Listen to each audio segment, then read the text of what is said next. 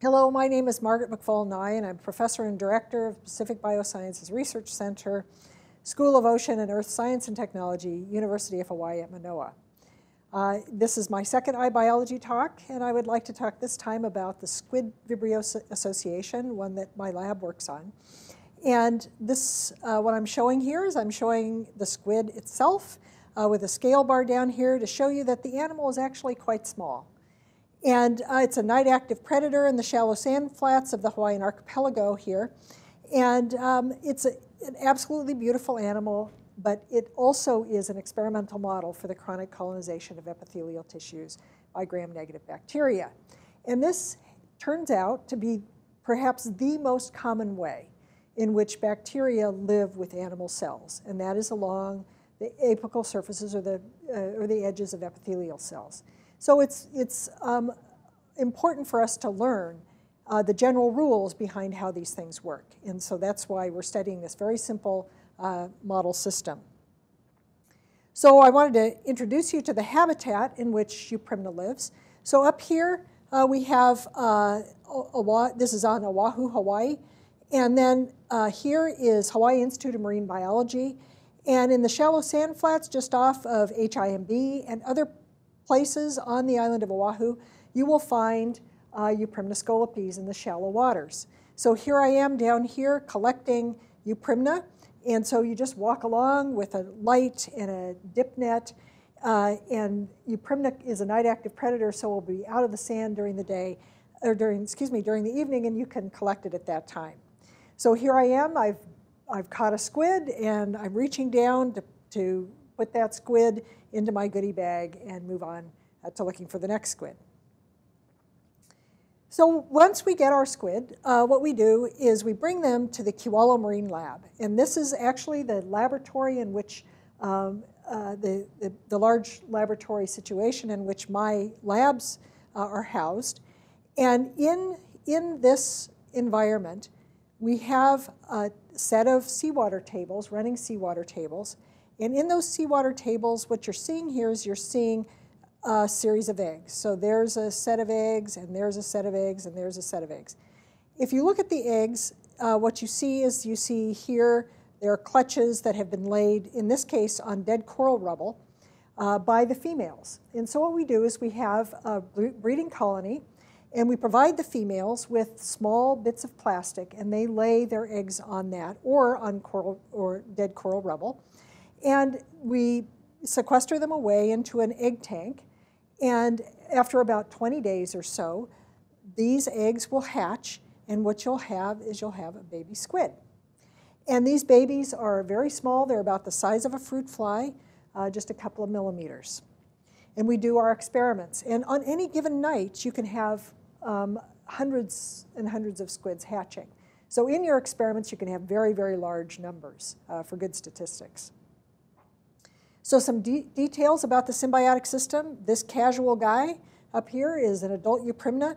If you were to open the body cavity of Euprymna, you would see that it has this bilobed light organ in the center of the mantle cavity. Looks like two kidneys together. And if you looked at one of those lobes, what you would see is you would see that in the middle here are a set of crypts. And those crypts are the epithelia that support the culture of the symbiont, which is Vibrio Fischeri.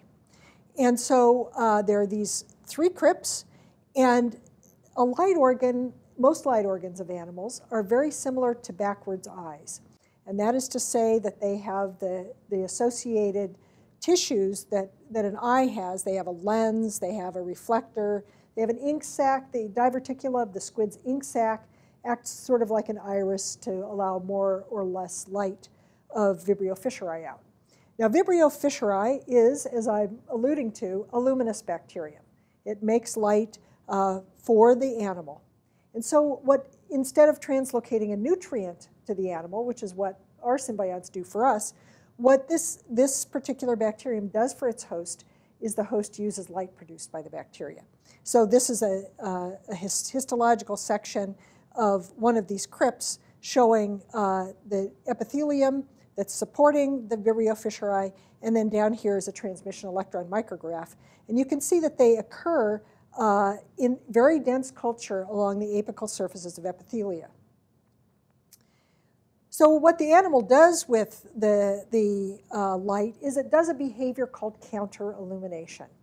And this is an anti-predatory strategy. And so the animal is a night-active predator. It comes out, and it matches moonlight and starlight so that it doesn't cast a shadow against the visual field of a predator looking up from below.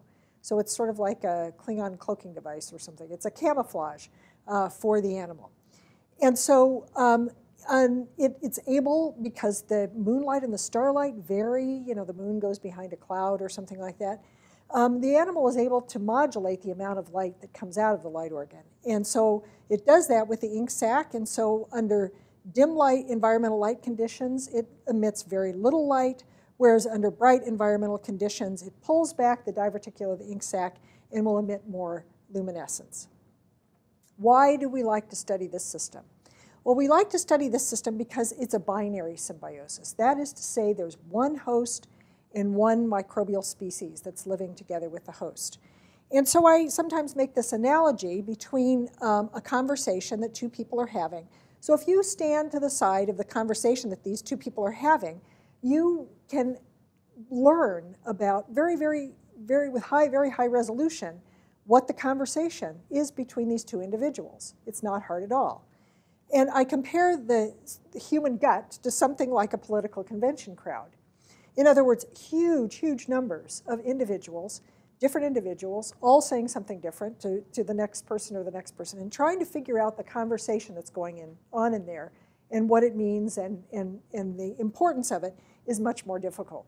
So what we hope to do by studying a very simple association is to provide the rules underlying how animals talk to bacteria and how bacteria talk to animals, and then that can be applied back to looking at something more complex, like the human microbiota.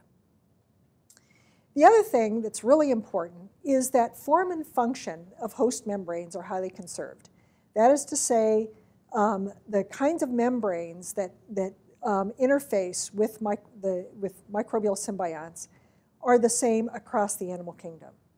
And that is because animals have lived with bacteria throughout evolutionary history. And so they arrived at some great solutions, and they all use them. So what I'm showing up here at the top is a mucociliary membrane, and that is very similar in structure and function to what you're seeing here, which is a microciliary membrane in an invertebrate.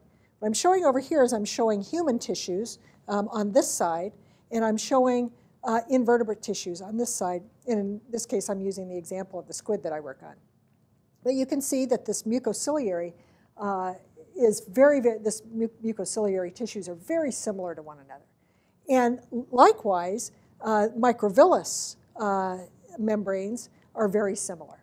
And so the mucociliary are mucus and cilia, and the microvillus are extensions out of the host cells. And here you see the microvilli along these green structures, the microvilli, and they interface very closely with the microbes.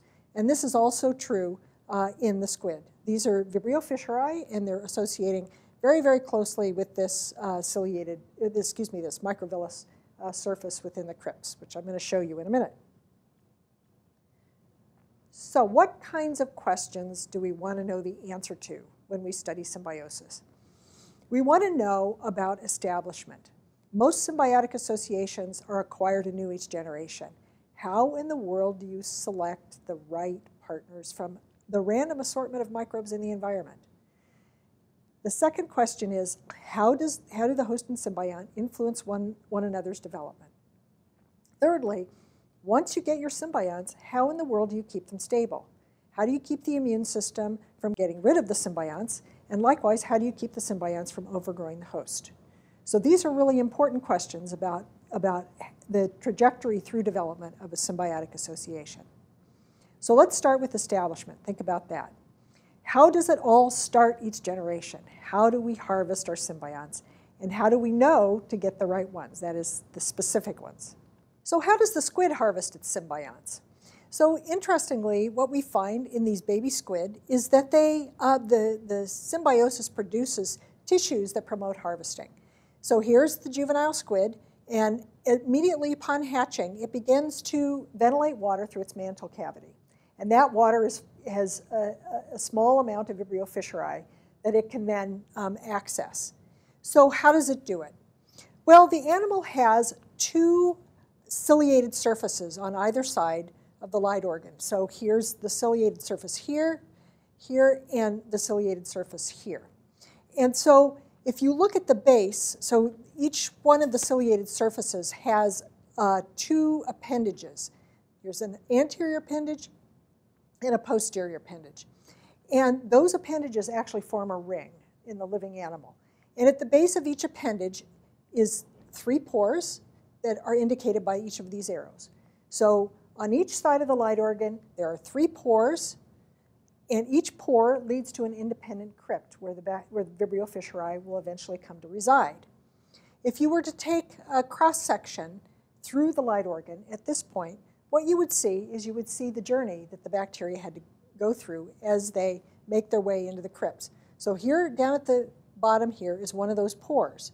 Vibrio Fischeri goes up into the pore, up this duct, into an antechamber, to a bottleneck, and into a crypt space where it interacts with 2 cell types, the epithelium and some hemocytes that tell the animal what's going on in the crypt. Now the challenge, there's quite a challenge that the symbiosis has to getting started. What is that challenge? Well, the animal must engage Vibrio Fischeri and only Vibrio Fischeri. So in the absence of Vibrio Fischeri, nothing else gets in this light organ. So what you're seeing here is you're seeing that the bacteria go through a habitat transition. They're free living in the seawater, and they go to living in a very dense culture just all by themselves. So how do horizontally transmitted symbioses make such a transition? Well, if you look at Vibrio Fischeri and you look at the numbers, in the bacterial plankton, they're only about 0.1%. That is, they're about 1,000 cells against a background of 1 million other bacterial cells per mil. That's a huge uphill climb for them. And they move into pure culture at 10 to the 11 cells per mil in the light organ.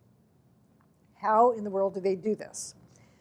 Well, let's look at the steps in harvesting.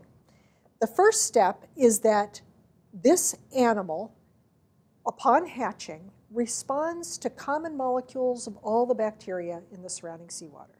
It responds to cell wall molecules of bacteria by shedding copious amounts of mucus onto the surface of this light organ. And so I've stained the mucus. The mucus has been labeled here in blue. The squid tissue is in red, and the cilia on the surface are in green. And actually, it's in a plane such that you can't see most of the cilia, which actually cover that whole surface, the ciliated surfaces. The second thing that happens is Vibrio Fischeri aggregates. And so these are labeled Vibrio Fischeri cells. They're labeled with a fluorochrome called red fluorescent protein. And so there's a biophysical component to this becoming specific. What they do is they aggregate along these ciliated surfaces, and the activity of the cilia is absolutely essential for catching the right size of microbe. And that is about 2 microns. But most microbes are about 2 microns. So it only eliminates a few of them in that way. What it does is it also, there's a biochemistry to this step that is really important. The other thing that happens here with the biochemistry is the bacteria aggregate, and they don't just land and then go into the crypt and land and go in. They aggregate and they sit there for a while. And what they're doing while they're sitting there is they're being primed for the next steps. And one of the aspects of the next step is to know where to go. And so they're being gathered, and they've got to somehow figure out where to go from this aggregate. And so what you see in the third step is after they've aggregated and they've become primed for the next steps of going into the light organ, is they chemotax into host tissues. And so what you can see is you can see them streaming down in here into a pore, and then they will colonize the light organ. What's interesting is that it turns out that in this journey, at the end of the day, only one symbiont gets into each crypt. And that happens at about 6 hours. And then at 12 hours, the bacterial population fills the 3 crypts, and they begin to luminesce. And so what I'm showing here is I'm showing the 3 crypts. And you can see what we've done is we've labeled, we've inoculated a co-culture of RFP, red fluorescent protein labeled Vibrio Fischeri, and green fluorescent protein labeled Vibrio Fischeri. And you can see how they're segregated in the 3 crypts on one side of the light organ. So they do completely seem to, most of the time, completely segregate, which is amazing because you can put a large number of Vibrio Fischeri outside and you can get 100 or so different colors of bacteria going into the duct. But at the end of the day, only one bacterium on average will get into the crypt spaces. So why is that? It has a little bit, we think, to do with the biogeography. So what you have here is you have the pore. So this pore here, the bacteria enter this pore. They go down this long duct. They enter this antechamber here that they sort of carry them around. Then they come down to this bottleneck. And that bottleneck is only a couple of microns wide. And it seems to be a gatekeeper. And so what happens is Vibrio Fischeri enters there, and it grows up and then begins to luminesce. So this is these bright colors here signify the 3 crypts luminescing with Vibrio Fischeri. You'll notice here that there's no luminescence in any other portion from the pores down to the crypt space. And that is because once Vibrio Fischeri gets in there, for most of the day, they're restricted to that portion of the light organ. What about development? What we found is that the symbionts, once they get into those crypt spaces, they induce the loss of the tissues that were absolutely essential for their recruitment. And so it's as though they go in and shut the door behind them. And so that ciliated surface that you see here that's so complex, it begins to be lost by cell death. So the bacteria are deep inside the tissues, and they induce the loss of this superficial epithelium somehow remotely. We actually are not quite sure how that happens.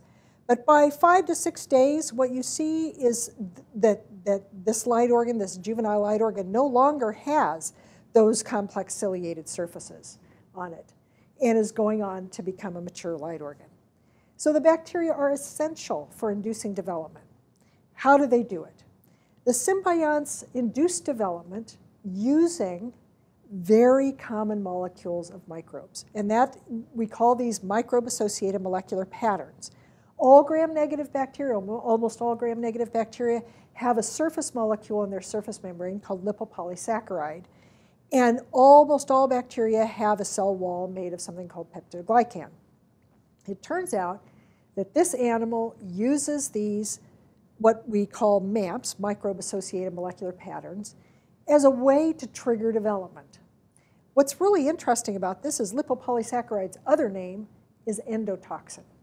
So it's the thing that causes endotoxic shock. And we're finding out that the presence of lipopolysaccharide, for instance, in your gut is really essential for gut homeostasis. It's all about presenting that molecule in the right context. In this case, it induces development. And peptidoglycan is also, its subunits are also considered toxins in the wrong context. But these molecules are really, really common. So the specificity of the developmental induction by Vibrio Fischeri has to do with the fact that only Vibrio Fischeri can get into those crypt spaces and present these really common molecules at a high enough concentration that the animal can respond with development.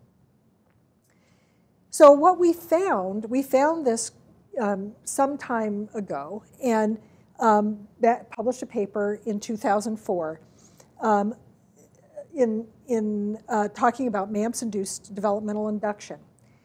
About 4 years later, a researcher at the Pasteur Institute, Gerard A. Barrel, said, you know what? We've always known that the gut of mammals is induced to undergo development by exposure to gram-negative bacteria, but we've never known how and why.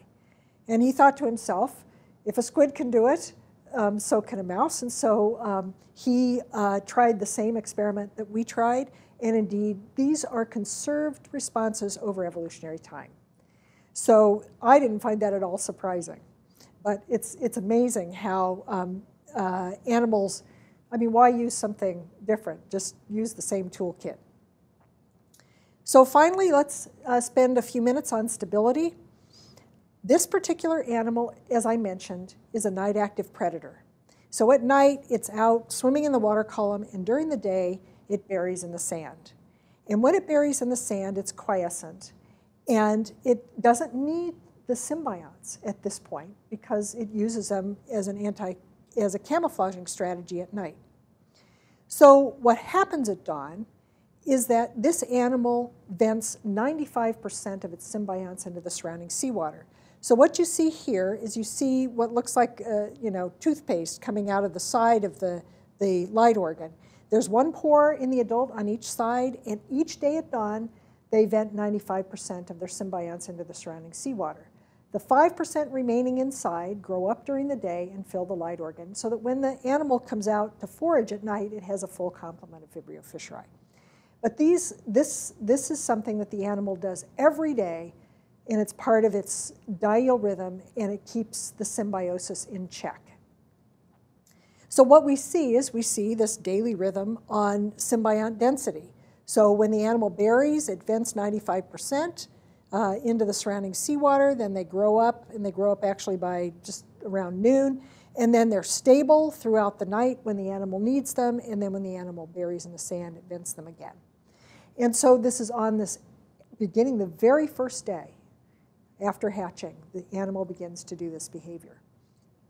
So underlying this is a really profound diel rhythm on the transcriptome and on the ultrastructure of the host cells. So what you see here is that just before dawn, there's a huge change in gene expression in the host. And the host is in blue here. The symbionts are in green. You see in the symbionts, you see up and down varies over the day-night cycle, but there are just about as many genes up as there are down. In the host, it's a little bit different. What you see is you see a huge number of genes upregulated just before dawn, and the very same genes downregulated just after dawn. So this told us that there was something likely very interesting happening at the level of the cells, and we indeed saw that. So when you looked at the ultrastructure at these two different times of day, just before dawn, or most of the day, what you see is you see the symbiosis looking more or less like this, very healthy. This is what your gut looks like. And then with the microvilli very nicely organized and so on and so forth. Just before dawn, what you see is you see the effacement of the microvilli. The cells are shaved of all their microvilli, and the microorganisms, Vibrio Fischeri, is vented out with much of that. So it goes from sort of a beneficial stage to a pathogenic stage, to a beneficial stage to a pathogenic stage. Now what's happening here in this huge change in gene expression is that all of the genes associated with the host cytoskeleton are being upregulated in preparation for this huge remodeling. And so just after dawn, they're downregulated. And so the animal, this has the earmarks of a circadian rhythm because this is prescient before dawn, so that they anticipate dawn. So this is a very profound rhythm at the level of transcriptome and ultrastructure. The other interesting thing we found is that the peripheral clock, in other words, the clock of the light organ, is run by the symbionts. Symbionts are required for this circadian rhythm. So if you, in an aposymbiotic or non-symbiotic animal, you don't see these rhythms. And the rhythms are driven by the symbionts. They regulate what is called clock genes that are essential for the setting of circadian rhythms. And so these particular clock genes are very, very interesting. The one we looked at was something called cry. And in this animal, there's one cry in the head that is responsive to the circadian rhythm of day-night cycles of the environment. and there's one in the light organ. And that's responsive to the day-night cycles of luminescence, which are about 12 hours off of the environmental light. But the other thing that we could show is by using genetics of the bacteria is that a dark mutant of Vibrio Fischeri is not capable of setting the circadian rhythms. So the setting of the circadian rhythms does require the light produced by Vibrio Fischeri. So, and then it was found, just like with NAMPs, that we were the first people to find that circadian rhythms of an animal can be and are driven by its bacterial symbionts. And recently, in mammals, it's been shown that daily rhythms also occur in mammals. And they are very likely, or almost certainly set by the microbiota. So then in conclusion, model systems, I hope I've convinced you that model systems provide insight into mechanisms underlying symbiosis. Specificity of symbioses can involve both biomechanical and biochemical factors. Symbionts drive tissue maturation, and daily rhythms of symbiosis seem to create the stability that we see in the symbioses. And I can't finish a talk on this topic without expressing my great appreciation to all of the students and postdocs with whom I've worked, and the opportunity to work on the Squid Vibrio system. So what I'm showing here is I'm showing a party at the 25th anniversary of the study of the Squid Vibrio system. And here is my partner, Ned Ruby, with whom I've worked on the Squid Vibrio system for these last 25 years. And I'd also like to express my appreciation to all the funding agencies who have so generously funded the research over the years.